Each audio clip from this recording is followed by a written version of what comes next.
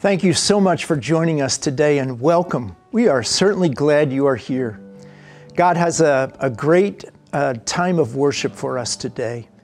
And you're being present even though you might be miles away. You might be another state away or several states or maybe even from another country. We just want to say we're glad you're here. And God's got a blessing for your life here today. We're celebrating Epiphany.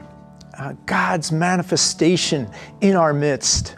We're going to talk about wise men following a star. We're going to talk about just how we can experience God's epiphany, because God's got an epiphany for your life.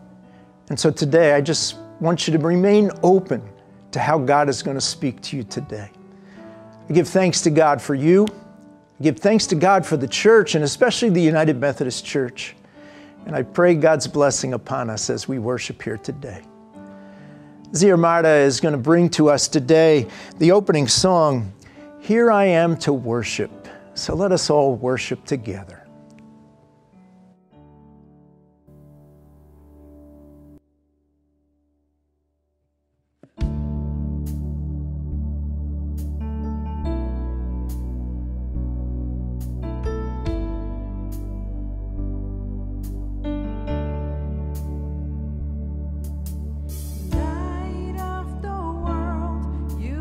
Down into darkness, open my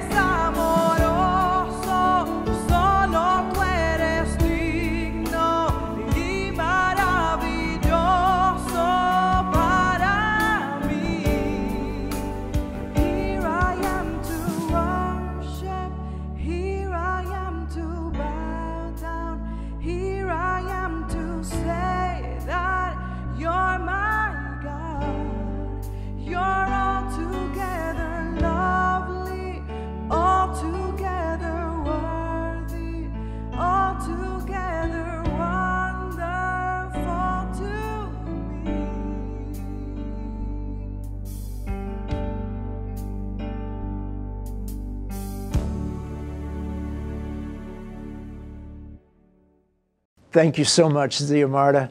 Here we are to worship, to bow down and to praise God. You know, I give thanks to God for each of you. And one of the things we'll be doing today is celebrating communion, the sacrament of Holy Communion at the end of the service. And if you have not brought something with you and you want to participate in the communion, I invite you during the service, maybe during the sermon's a good time, but during the service, just to get up and maybe get a piece of bread or a cracker, maybe some juice and some water, and just have that with you.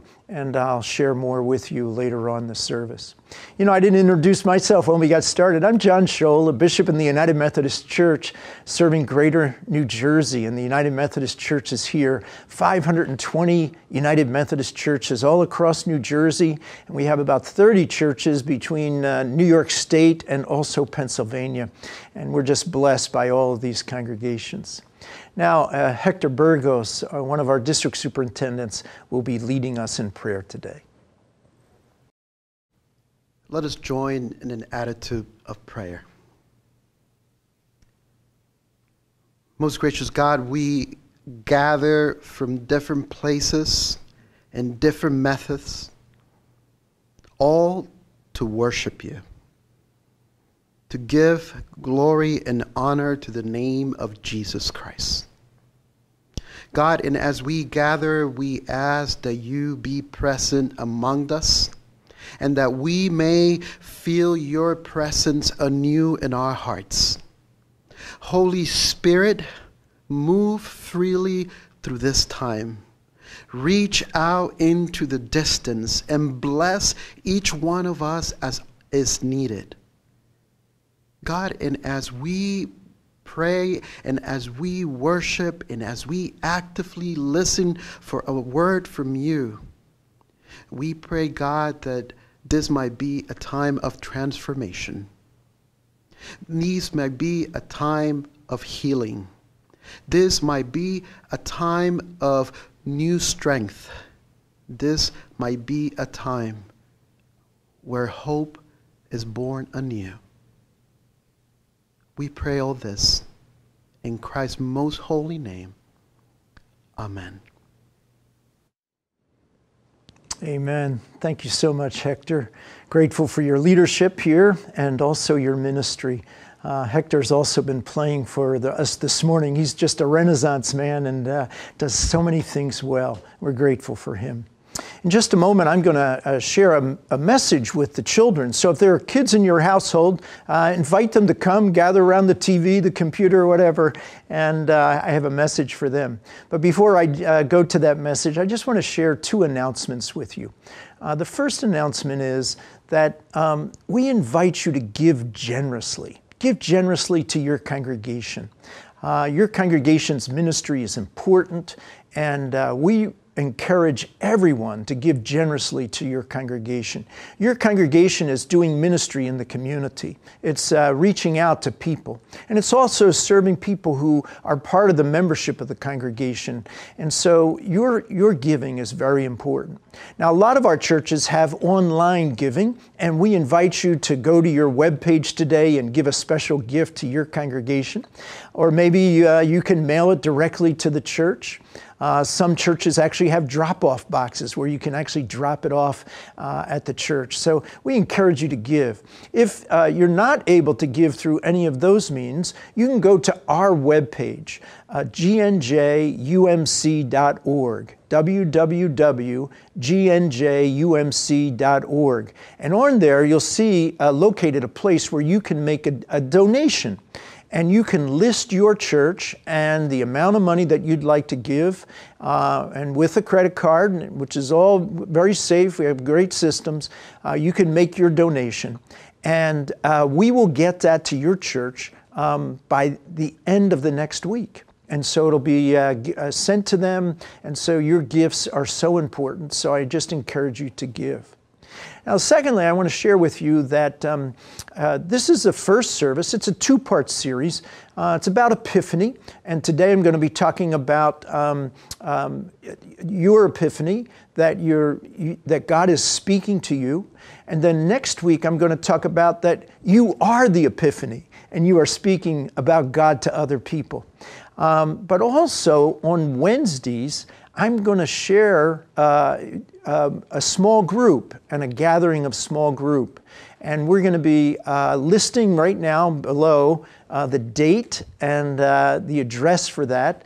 And you can also go to our webpage, again, gnjumc.org, and there you'll be able to see and sign up for one of the Wednesday small groups. We'll have one in the morning and then also one in the evening to be able to capture people both during the day and in the evening. And we'll be able to receive a lot of people and then get you into smaller groups. And it'll be wonderful because there'll be people from all across GNJ, beyond GNJ, and maybe even from around the world. So we invite you to come and share in a small group session that I'll be leading with you. Now, I hope you have some children gathered around because I want to talk with the kids today. You know, I give thanks to each one of you, and you are special in God's eyes. And today I brought something with me. Ooh, look at this. This is pretty heavy, actually. This is actually a favorite piece of Beverly's. We use it as a decoration in our house. Beverly, my wife, she doesn't know that I've actually taken this from the house. So don't let her know, but she's probably watching right now and is aware that I've taken this from the house. But it's a very special piece for us. And look what's inside of this. What do you see inside of there? Isn't it very cool? Do you see the starfish? Yeah, right there in the middle, you see a starfish, and then you see some things that grew in the ocean. And look at this. Here's a great looking shell. I love that shell. And then there's some more shells back here. All of these different things. And you know what? God has blessed us with creation. And God has made many things in creation. And actually, I see God in all the things that God has created. And one of the things that God has given us is water.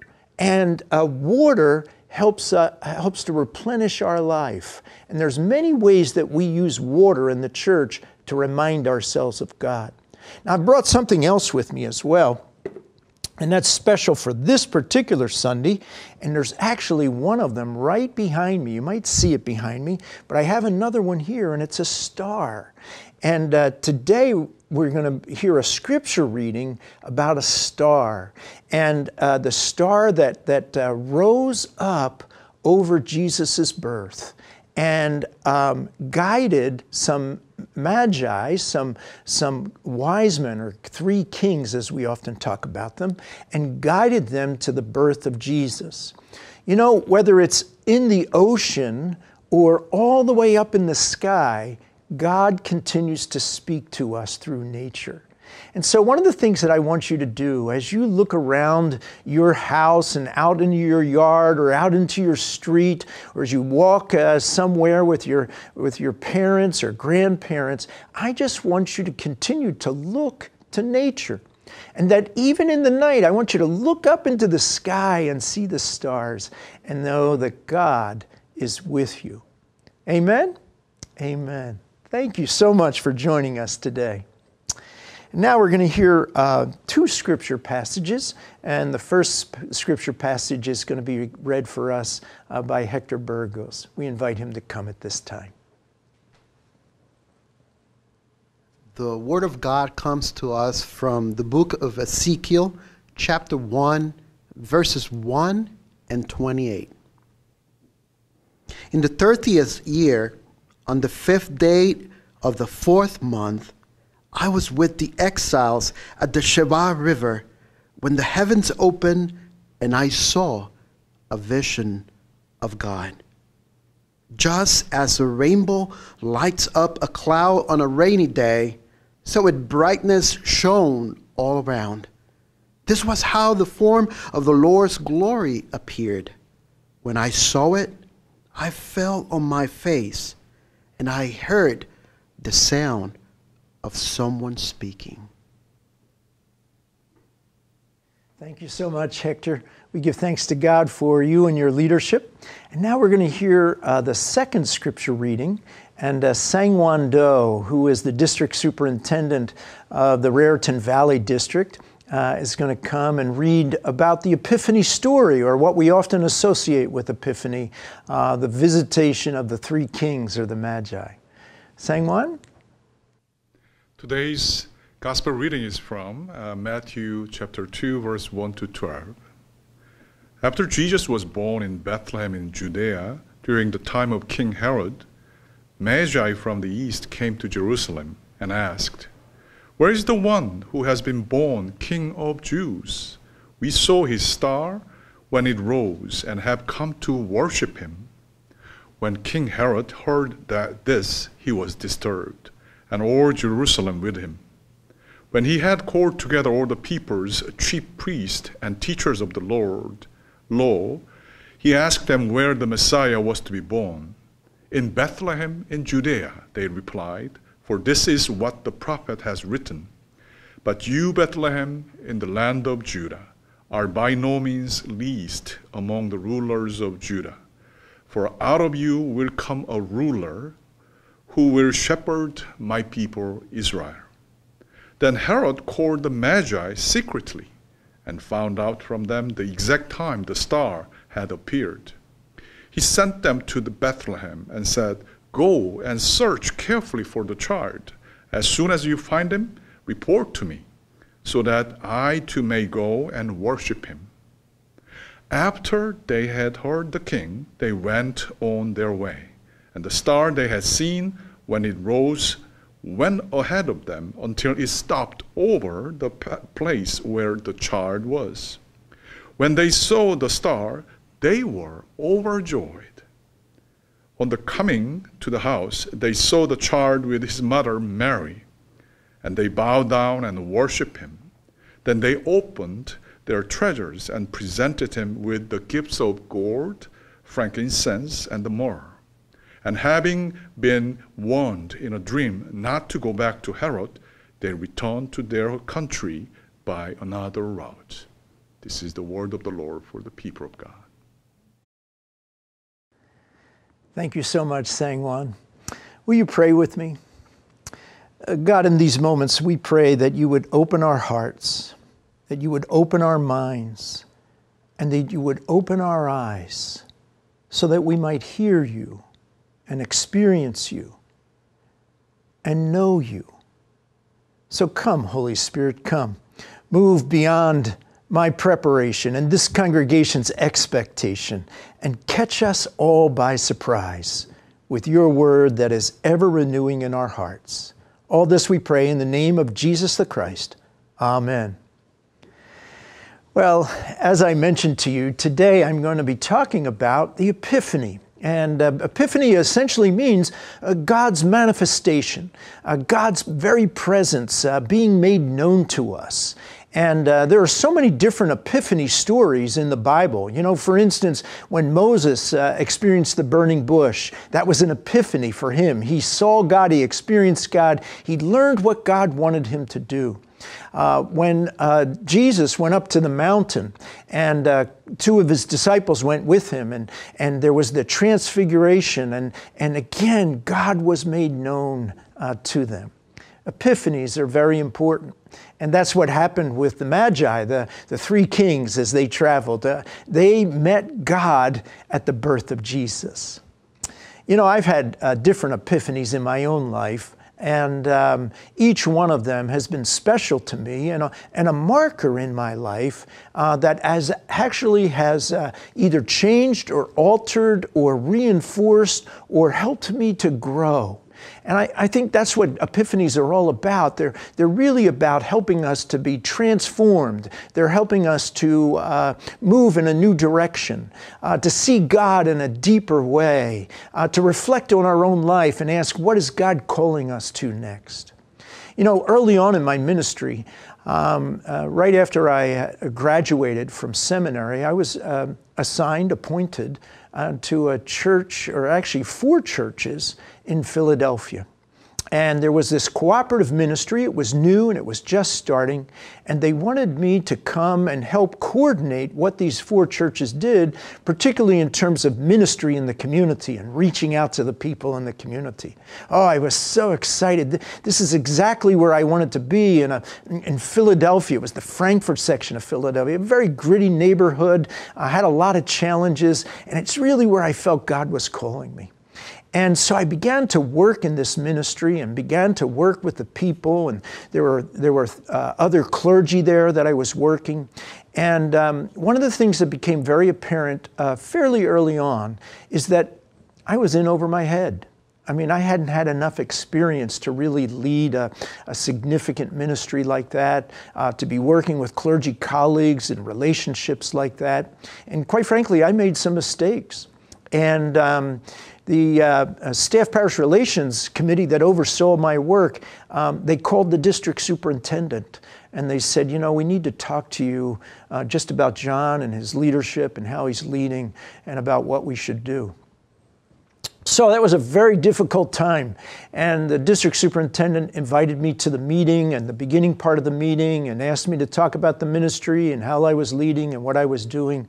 And then he excused me, and he told me to stay around, but that I should be excused from the meeting so that he could talk with the people. And so I went out and I sat on the church steps, and I knew that they were talking about me and about whether I was going to stay or whether the district superintendent was going to move me. And I remember sitting there with my head in my hands and sitting on the steps, my head down toward my knees, and all of a sudden up the street comes this guy. And as he gets close, I can see him out of the corner of my eye, and I look at him. And he's got a cigar in his mouth, and he's chomping on this cigar. And he says, what's your problem? And I thought, oh boy, just what I need. You know, do I really need this right now? God, do I really need this right now? And then he said, you don't have a problem. You've got 4 problems. And I thought, wow, I've got 4 churches I'm trying to work with here. And then he went on and he talked and he shared things. And as he shared, he was actually talking about me. And I had never seen this guy before. It was a hot summer day. He had a little bag with him, and he said he had just bought some Breyer's ice cream, vanilla ice cream. And I thought, gosh, as long as you're standing here talking to me, that ice cream's melting all in that bag. He had these high-top Chuck sneakers, Converse sneakers on. He had shorts on, a T-shirt. And toward the end, or at the end, he said to me, I just want you to know, it's going to be all right. And then he walked away. I never saw him again. Never saw him again. A few minutes later, the district superintendent came out of the building and saw me on the top, on the steps, and said, John, why don't you go back inside and talk with the people? It's going to be all right, and we're going to leave you here. And I stayed for another 8 years. I served 12 years in that appointment, and it was a great ministry for me. I learned a lot. I grew a lot. They taught me a lot, and I was richly blessed by the experience. And that guy on that street was God's epiphany for me, that in the midst of everything I was feeling, this was God speaking to me, that I was going to be all right. And sure enough, I made more mistakes, but you know what? I was okay, because God loved me and the people around me supported me in growing in my leadership. Today, I want to talk to you about how you can experience epiphanies in your life. They won't be just like mine. Everybody's epiphanies are unique, but God is wanting to speak to you. God has a plan for your life. God has a purpose and meaning for your life, and God wants to talk with you and be made known to you. Now, I'm going to talk about 3 ways that we can see and know God. The first is through observation.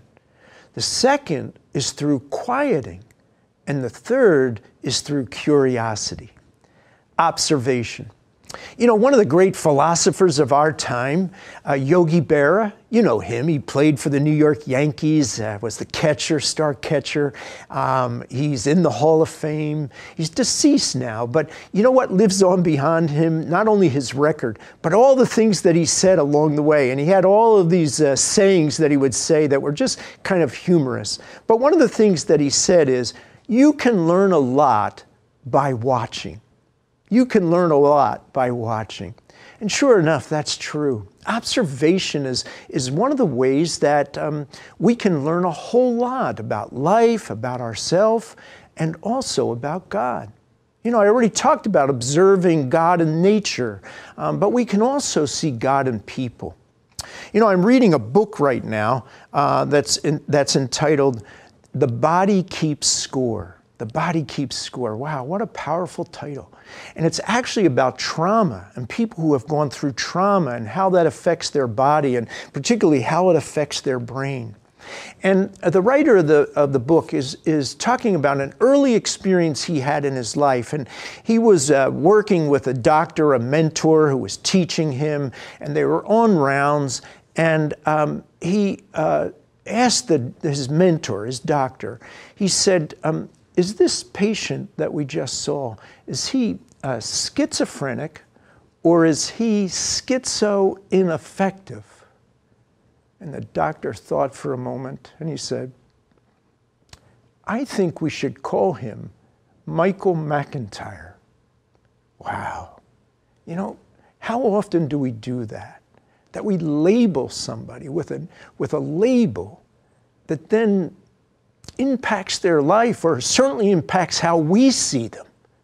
And what does it mean just to think of people and to see people for who they are and to call them by name rather than giving them a label, rather than seeing them through a lens that's not who God has really made them?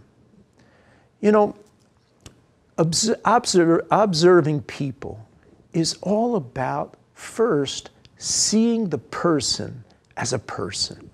God can never speak to you if you only see the person as a label. You know, to be honest with you, God broke through that when that guy was walking up the street and I saw him as somebody that just didn't seem normal. Certainly didn't seem like a church person. I wasn't sure I wanted to listen to him. But you know, God broke through, thank God. But you know, my observation initially was, this guy has nothing to say to me. And when we do that, God doesn't really have a chance to talk to us. You know, that's the problem with Herod. He saw that Jesus was being born and was going to be a rival to him, to his own kingship, to his own rulership. And so he didn't see Jesus and the possibilities of Jesus. He just saw him as a threat. How often do we do that? See somebody as a threat, see somebody as a problem, see somebody who's just getting in our way. You know, when we do that, we miss the opportunity for God to speak to us. So first of all, for God to speak to us through somebody else, we need to see them as a person. And then the second thing we need to do is to see that they matter just like we matter, that they are as important as we are. You know, I found throughout all of my life that often the people who have spoken to me a word of God are often people that others didn't think very highly of. I mean, I just think that's the way God works. God works in the unexpected. And most people miss God because they are putting labels on people or they're not seeing the other person as important as they are. To experience God and the voice of God in others, we have to remain outward, fully outward, present to the person, and allow that person to be fully present to us. Now, secondly, to have an epiphany, you've got to quiet yourself. You know, I don't know about you, but it happens to me. My mind just gets going and going and going. You know, Beverly will say to me sometimes, don't you ever stop thinking? And, you know, for me to hear God, I really do need to quiet myself. Now, quiet myself isn't emptying myself of all that's going on in my mind. Quiet myself isn't emptying myself of all that's going on in my body. It's just putting it in neutral for a period of time. You know how a car is. You drive a car, you put it in forward, you move forward, you can put it in reverse, you can move in reverse, you can put it into different gears, you can give it more gas. But when it's in neutral, it's just steady. It just stays there. The car's still running, but it just stays there. And so one of the things we have to learn how to do is just to put our bodies, our minds in neutral. To just, because you can't empty it. I can't empty my mind of everything I'm thinking. I can't empty my mind of the challenges that I'm experiencing. They're all going to be there.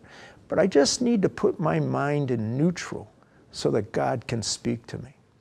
Now here's a couple of ways that I put my mind in neutral. One is I get out in nature. And you know, one of the things that helps me greatest is when there's a far off horizon, when I can see great distance. It just opens me up. It opens me up. 2 summers ago, Beverly and I went to Yellowstone Park with some friends, and it's just wide open. And you know, for that week that we were there, I was just so open because my mind was just so opened up to God's nature. So how do you open your mind? How do you get it open? Nature is one way. Another thing I do is I like to watch kids play. That just puts my mind at idle. You know, I can just watch kids play and have a good time and enjoy, and my mind just relaxes and settles. And sometimes I actually have to make a list. You know, when my mind is really churning and it's thinking about all these things, I just make a list so that my mind can just settle and quiet down. I don't know what works for you. Maybe it is nature. Maybe it is seeing at things out there. Maybe it is children and watching children play, or maybe it's something else. Maybe it is making a list. Whatever it is, figure it out, because sometimes you just got to put yourself in neutral, because God often speaks to us when we're in neutral and open to the possibilities. And then lastly, God speaks to us when we are curious. You know, curiosity is one of the greatest gifts we can have, to be wondering about something. What does this mean? Or what's this all about? Or why does this connect in this way? You know, questions can be a good thing. And I always encourage people to ask questions, to discover, to understand, to be curious. Our granddaughter, Nora, is curious. As a matter of fact, as she's 3 years old now, but particularly as she became started to crawl and then started to walk, one of the things she would do is she would pull out drawers and she'd look inside to see what was there. She would open cabinet doors and look inside. As she got a little taller, she'd be opening closet doors and looking in to see what was in those closets. Now, I'm going to be honest with you. When I was raising my kids and they were doing that, I was like, close that door. Close that, keep everything in order, keep it all straight. Fortunately, they broke through that and they have these wonderful, curious minds. I want you to be curious, to wonder, and I also want you to encourage curiosity in others. Curiosity is something that God uses us to help us to see something else, to see some other possibility. So, what does it mean for you to begin to be looking at things and observing things? To be outward as you observe. What does it look like for you to begin to quiet yourself so that God can actually speak to you? And then also, what does it look like to be curious about things? Because God speaks through our questions and our wondering. You know, another epiphany story for me was actually in my previous assignment. I had a friend, we were colleagues together in Philadelphia. We were both pastors, had served together. Helen was a special person. And Helen was just Helen. You know, she was just Helen. Helen was a local pastor, so she hadn't gone to seminary and graduated from seminary. She went through the local pastor's route. And Helen was somebody who was just herself. It didn't matter if a bishop was in the room or a pauper. It didn't matter if her district superintendent was there or a parishioner. It didn't matter if there was an elected official or somebody very important. It didn't matter any of those things. Helen was just going to be Helen. And when Helen prayed, she prayed to God. She didn't pray to the people in the room. She didn't put on an air to pray for the bishop that was in the room or the district superintendent. She didn't put on an air to pray for any people that were there. She just prayed to God. And her prayers were powerful. They were powerful. They just drew you in. And she was just so focused. But one of the things Helen had was the gift of hearing God. And once, twice a year, she would contact me with a message from God. Now, the first time it happened, I thought, sure, thanks, Helen, really appreciate that.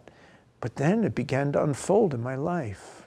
And there were several times like that. And so I began to listen to Helen every time. And I always asked her to pray for me. And she would pray these deep prayers. And then she would ask me to pray for her. And I'd just fumble around. And, but she was just beautiful. And I'll never forget my last assignment. She came to me and she said, John, I just want you to know that God has told me that you're going to be leaving here and that you're going to go to a new assignment. I was enjoying where I was and there was more work to do. And she said, God hasn't told me where you're going to be assigned, but I can see you driving your car and it's kind of up and down a highway, but I don't know where it is. I thought of all the places, where would that be, driving up and down a highway. And sure enough, I was assigned to New Jersey. And gosh, I've done a lot of driving, particularly before COVID, up and down the Garden State, up and down the New Jersey Turnpike, up and down the highway, across 195, back and forth between the east and the west sides of New Jersey. And I thought, well, God sent me here for a purpose. And sure enough, 2 months after I landed, Superstorm Sandy. And I said, this is what God has called me for. And we began to lead in a great ministry, and people have done amazing things. Then after that, we started Next Gen and the Ignite ministry. And I thought, yes, this is what God has brought me here for. And there were just different things. But you know what? Here's what I realized along the way. God brought me to Greater New Jersey to minister to me. That you, the people of Greater New Jersey, have just blessed me throughout my time that's been here. I've grown in my understanding and knowledge of so many things. My leadership has grown. You've supported me and challenged me and even helped to steer me and direct me. And you've been a gift from God for me. Another epiphany in my life. Friends, I just want you to stay open. God wants to speak to you. God's got a purpose, a meaning for your life. So keep observing what's happening around you. Keep outward to hear and listen to the people. Stay quiet at times. Just quiet yourself. Put your mind in neutral and be curious.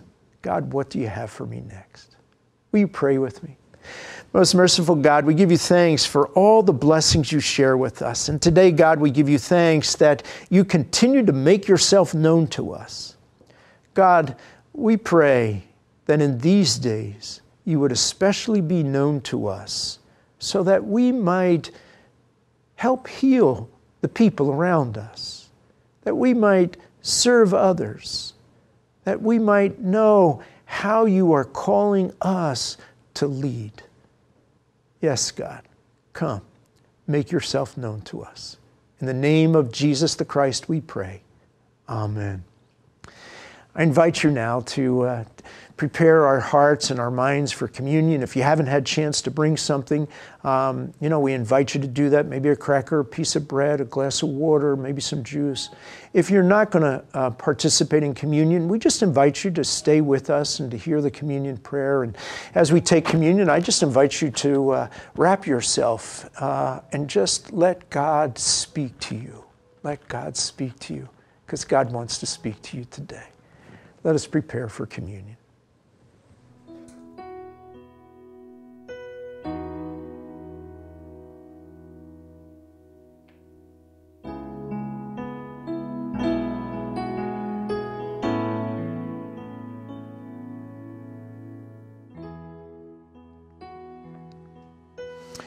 Friends, we gather around the table because this is another way God is made known to us. God speaks to us in the very act of Holy Communion, as we remember the life of Jesus, and as we taste the bread and taste the juice, God speaks to us and nourishes us.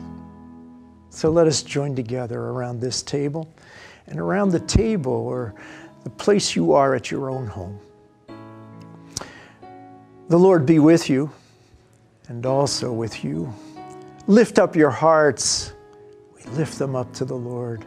Let us give thanks to the Lord our God. God, we come here today and give you thanks and praise. You continue to minister to us and be made known to us, and we thank you how you've done that down through the ages. Whether it be Moses by a burning bush, whether it be Matthew by a tax collector's table, whether it be Mary and Elizabeth as they greet each other and the baby leaps for joy inside her womb. Yes, all of these epiphanies say to us, God, you are present and alive to us. And God, we give you thanks for the way that you have been with us and alive to us through nature and other people, and continue to speak to us. So all we can do is gather here and praise you and give thanks to you, saying together, Holy, holy, holy, God Almighty, maker of heaven and earth. Yes, God, you are the Holy One. You are the maker of heaven and earth, and so we give you thanks. We also give you thanks for the life of Jesus. This Jesus who came and lived among us. He ate with tax collectors so that they might see you. He ministered to those who were sick and healed them so people might see you and know you. He collected disciples and taught them so that they might know you as well. Yes, we give you thanks for this Jesus. And remember how this Jesus, on the last night of his life, gathered with his disciples around the table, and there he took bread and gave thanks to you, and then broke the bread and gave it to his disciples and said, take, eat, this is my body which is given for you. Do this in remembrance of me. Then, after the supper was over, he took the cup and again returned thanks to you, and then gave it to his disciples and said, drink from this, all of you. This is the blood of the new covenant poured out for you and for many for the forgiveness of sins. Do this as often as you eat and drink. And so, in remembrance of these your mighty acts in Jesus Christ, we offer ourselves in praise and thanksgiving as a holy and living sacrifice in union with Christ, offering for us as we proclaim a mystery of faith. Christ has died, Christ is risen, Christ will come again. Now I invite you just to hold your hands up. We're going to pray and call for the Holy Spirit. Come, Holy Spirit. Then I just invite you to hold your hands over the elements. God, pour out your Holy Spirit on these gifts that we have gathered on our tables today. Help them be for us the body of Christ. Help them be for us the life, the blood of Christ. God, may we feast with you today so that you might speak to us. And again, we offer our thanks and praise Thanks and praise in the church. Thanks and praise in the nature. Thanks and praise as we talk with others. Yes, God, thanks and praise for making yourself known to us. Amen. Now let us listen as we hear the Lord's Prayer.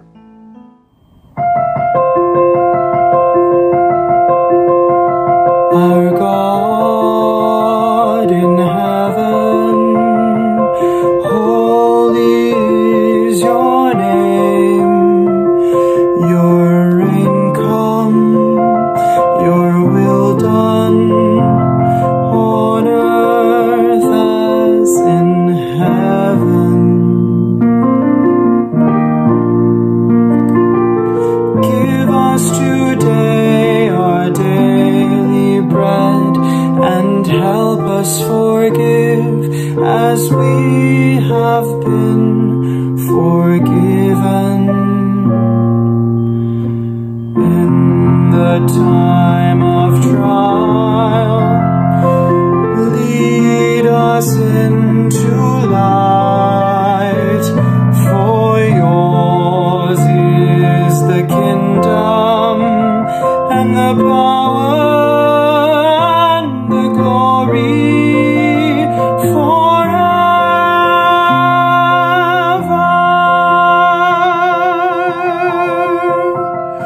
Our God in heaven, holy is your name. Holy is your name.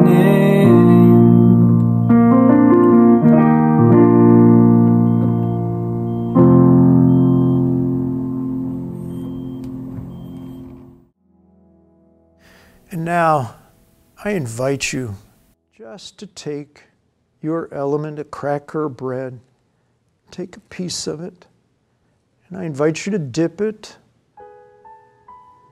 into the juice, into the water, and receive it.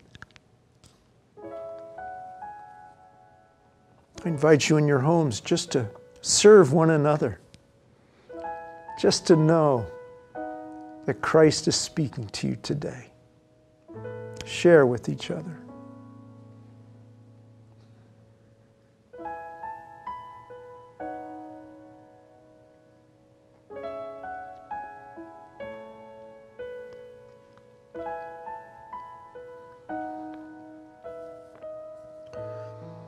Most holy and gracious God, we give you thanks for these gifts.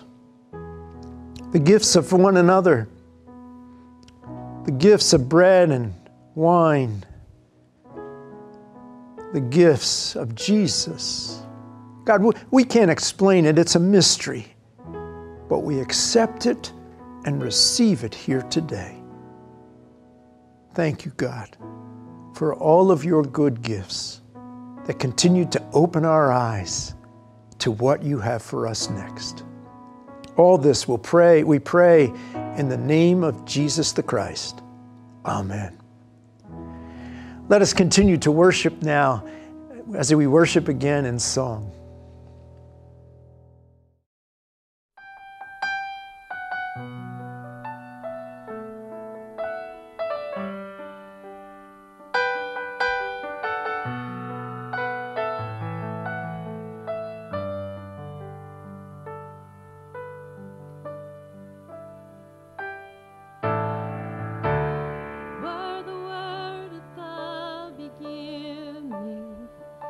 One with God.